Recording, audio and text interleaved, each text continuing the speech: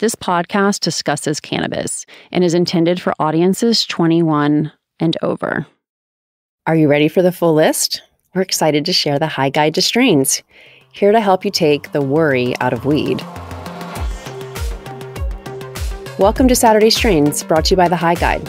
I'm your host, April Pride, and I've been super excited to be your High Guide as we moved through the 12 essential cannabis strains that every woman should have in her stash. We guided you from less intoxicating strains that are nearly all CBD to strains with increasingly higher THC levels. We shared weed hacks, and our goal was to inspire you to find 2 or 3 strains that can be your go-tos. Hopefully you also listened to our 3 short Strains Explained episodes to give you a foundation to start from.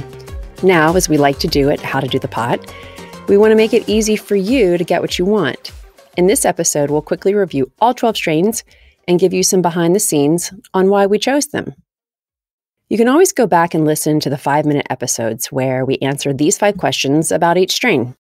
Number 1, what does it help with? Does it help with pain, stress, anxiety, sleep? Number 2, how high will I get? What are the CBD and THC levels, and what does that mean for my high?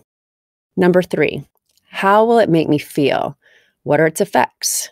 Does it make me want to giggle, relax, or does it make me want to, Number 4, what will it inspire? Is it ideal to go on a hike, to clean your garage, or to do anything but watch yet another movie? Number 5, why do women love it? All we've had to go by when it came to choosing the right strain were anecdotal stories from the brave few who were willing to share their experience. We shared lots of great stories from women who we lovingly and respectfully call High Guides. There are thousands of strains, and a lot of them have funny names. I'm going to quickly run through all 12 of our picks so they're fresh in your mind. AC/DC, perfect for every woman. Harlequin, a little bit high and super popular. Cinex fits like a glass slipper. XJ13 is in fact the giggly pot. Blackberry Kush is a period pain fighter. Bubblegum, America's next favorite strain. Headband, long-lasting playtime. Durban Poison, the espresso of cannabis. OG Kush, super stress and sleep aid. Strawberry Cough, the ultimate mental health strain. Sour Diesel, smoke your sunshine. And Girl Scout Cookies, or GSC, the sexy cookie strain.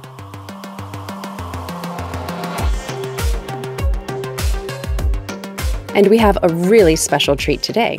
The lucky 13 in our list of essential strains is Leafly Strain of the Year for 2020. It's called Runtz, and it's a derivative of GSC, or cookies, made by crossing Skittles with gelato. I'm going to run through 5 reasons Runtz should be your New Year's Eve strain. Number 1, what does it help with?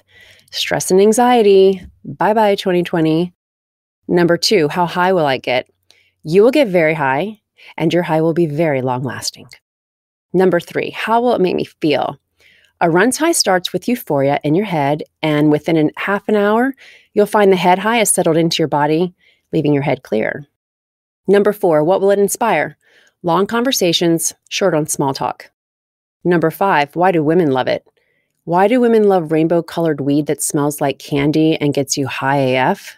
Because it was just one of those years.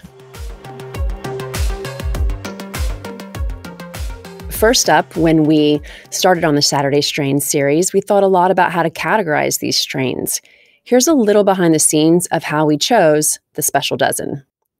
First, we started with why do women turn to weed and settled on these categories: to reduce anxiety and stress, to sleep better, fight pain, channel creativity, enjoy sex more, to enjoy more sex, or is it the other way around? Motivate to do that thing, finally, again, better, with a smile this time. And of course, the best for last, to get social and party with our friends and the other souls anxious to ring in the age of Aquarius right. Oh wait, that's just what I'm dreaming of doing with at least 3 of these strains and Runtz. So to cover these outcomes, high level, we needed CBD strains, calming strains, energizing strains, and pain strains.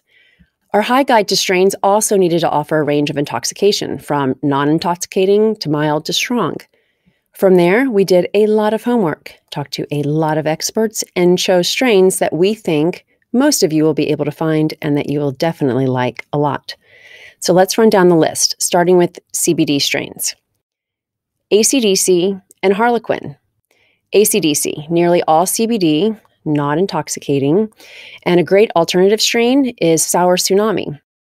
Harlequin is a 2-to-1 strain offering mild intoxication and just about every type of person's favorite strain to, quote, lightly chill.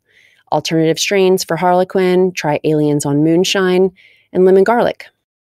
The remaining strains are paired by shared effect of energizing or calming. And the reason that they're paired is because one is going to offer a moderate high and the other is going to get you a real high, right? So we'll start with energizing strains. And remember, there's a big range between the amped you feel after green tea versus Red Bull.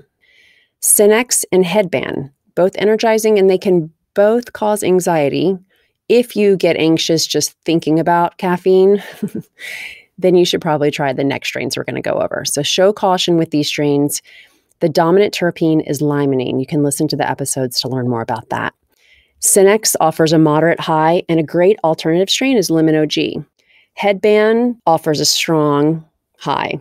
It will get you real high. And a great alternative strain is Sunday Driver. That's a favorite of a lot of our listeners. For those who need alternative energizing strains, XJ13 and Durban Poison are energizing without the edge. XJ13, also known as the Giggly Pot, offers a moderate high, and a great alternative strain is Jack Hare. Durban Poison, the espresso of cannabis, will get you real high, and a great alternative strain is Dutch Treat. Okay, the pain strains, Blackberry Kush and OG Kush, for knockout night of sleep and to knock out pain, like migraines, period pain, including pain associated with endometriosis. Another word for knockout is couch lock. Blackberry Kush offers a moderate high. Chocolope is a great alternative strain. It is definitely a favorite among many people I know. OG Kush is a strong high, and you can try Afghan Skunk as an alternative strain. And just as with energizing strains, there's a big range. Calming strains there are as well, right? Sometimes you want to relax and other times you just want to go to sleep already. So the remaining of these strains will help you relax to varying degrees. Bubblegum and Strawberry Cough. Calm, clear mind to approach tasks with ease, and both happen to be two of the best tasting strains. Bubblegum offers a moderate high, and Maui Wowie is a great alternative strain. Strawberry Cough gets you real high, and Green Crack, don't be scared, is an alternative strain to Strawberry Cough. Sour Diesel and Girl Scout Cookies, or GSC. Smoke Your Sunshine. Both of these strains are used for improving your mood and your pain. Sour D being a favorite for migraines. Cookies is a high THC favorite that steadies your mind and settles your body for just about anything, but especially for sex. Sour Diesel offers a moderate high, and Sour Patch Kids are a great alternative strain. GSC, strong high, and try Cookie Dough for an alternative strain. We hope you've enjoyed our Saturday Strain series. Please share it with a friend.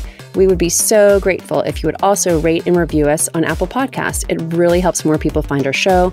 And stay tuned in 2021 for lots more of How to Do the Pot. And a special thanks to Lo Friesen, founder, CEO, and Chief Extraction Officer of Seattle's beloved cannabis brand Halo, for vetting our strain selects. We'd also like to thank David Downs of Leafly, Jeffrey C. Raber, PhD, and Colin Montgomery of The Workshop, as well as Nick Jacones, PhD, of Leafly, for schooling us on strains. Thanks to my co-founder, Ellen Scanlon, Maddie Fair, our marketing manager, and our producer, Nick Patry. I'm April Pride, and we'll be back soon with more of How to Do the Pot.